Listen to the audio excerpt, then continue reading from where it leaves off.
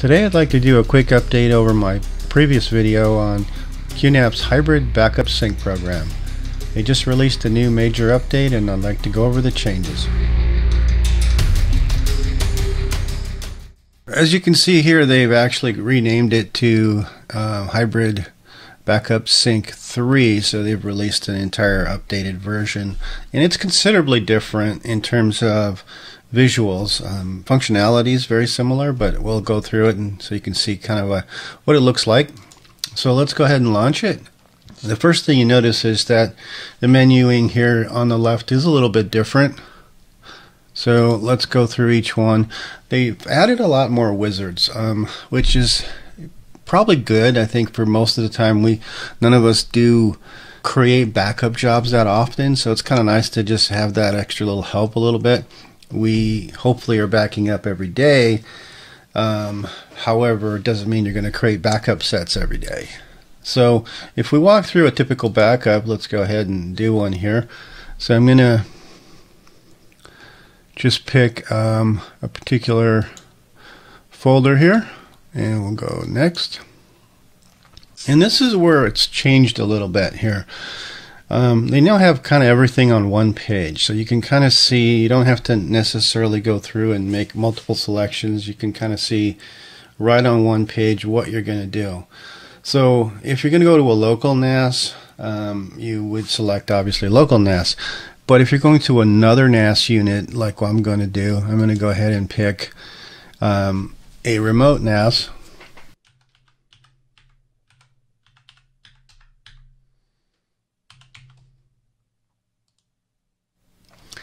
So as you can see, all I had to do is put in the IP address, hit the text server, and it's already connected it. So at this point, I'm going to go ahead and hit create. Let's put the password in first. So I'm typing the password in, going to go ahead and hit create, and it should connect up to my secondary NAS. Okay, so from this point I'm going to go ahead and hit select because it's already found the NAS that I'm looking for. I'm going to hit select, and it's going to pull up destination folders that are available on the secondary NAS. So I'm just going to hit let's just put it here just for this experiment. I'm going to go ahead and hit add and hit next because we're pretty much done here. I'm going to go ahead and just probably change the name here, and I'll call it test backup, something creative.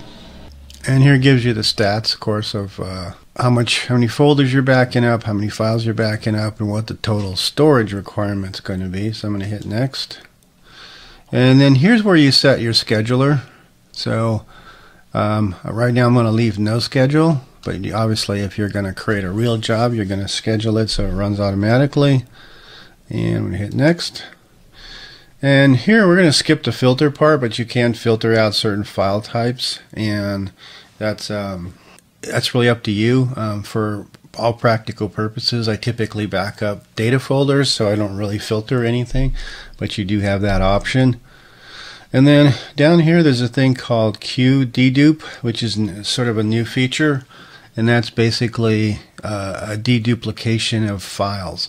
Now we'll offer some caution to you when you use that because it does look for all the known parameters, but it can make mistakes.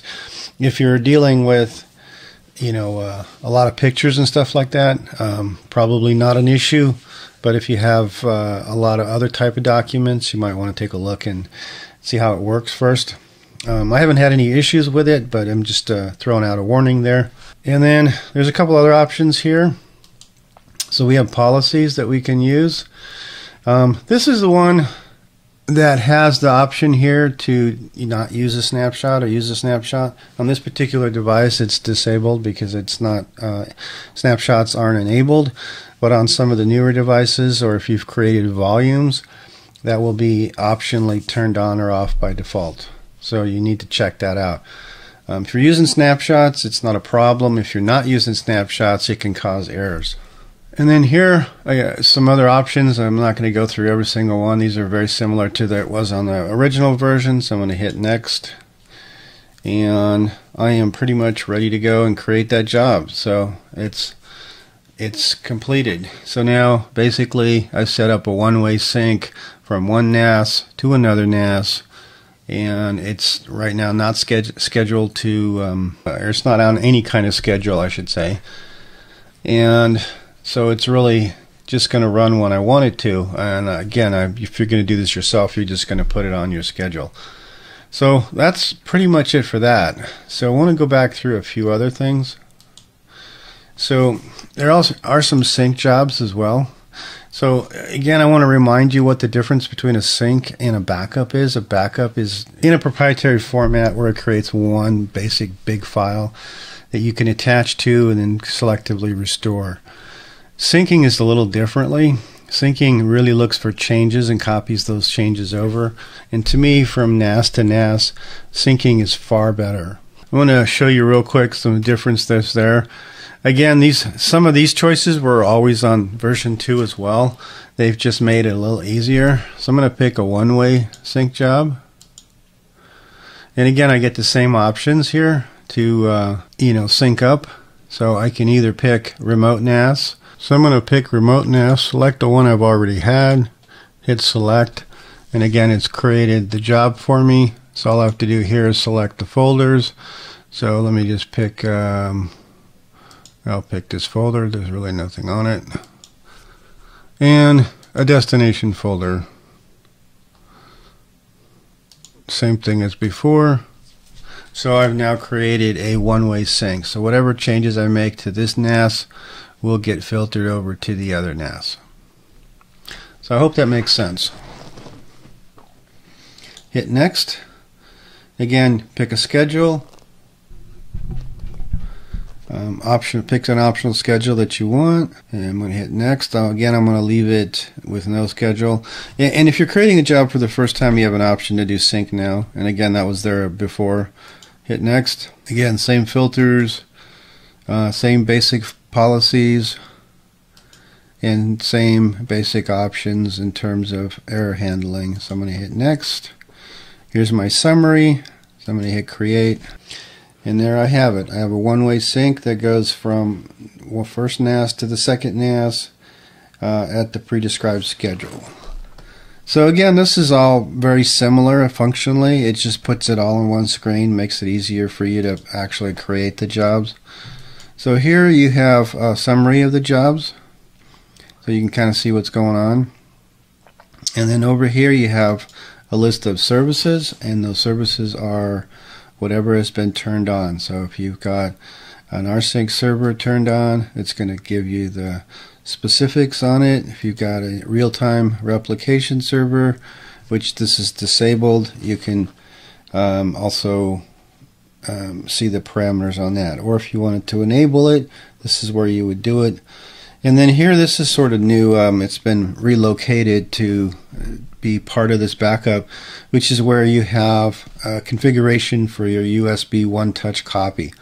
A lot of the units have a Onetouch button where you can insert a USB device to either read or import.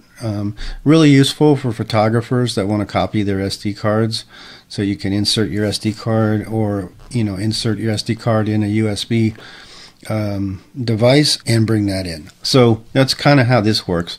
This is where you configure it. You can do a smart import, and then here you can configure the settings, where you want it to go, so on and so forth. You can do Onetouch Copy, where again you can configure what you want it to do, where you want it to back up. You need a lot of different configurations. And then external. So if you go to external, all the connected devices are as storage devices. So this really is a USB port configuration. I think most of the time people will use Smart Import or Onetouch Copy. That's probably more useful. At least it is to me. I can't speak for everybody. And that's pretty much it. So you have an option to do a lot of different things with this. It's just a it's a major visual overhaul, but it's not a major overhaul in terms of functionality. I did the upgrade on all my NAS units, and I did have one particular problem, and that's with jobs going from one NAS to another that were going from an encrypted volume to another encrypted volume. I was getting the dreaded can't take a snapshot error message that was part of the earlier versions a long time ago, before I reported it and they actually patched it. And now it seems like with version 3 it's back again. The workaround was to actually delete the jobs and recreate them, and that seems to take care of the problem for me, and it's been working flawlessly. But like with any other major upgrade, sometimes things get lost, and that's what's happened here. So anyway, I hope you enjoyed the video. Don't forget to subscribe, and don't forget to hit that notification icon so you'll be notified of future content. And feel free to post any questions. I'll be glad to answer anything I can. Have a great day.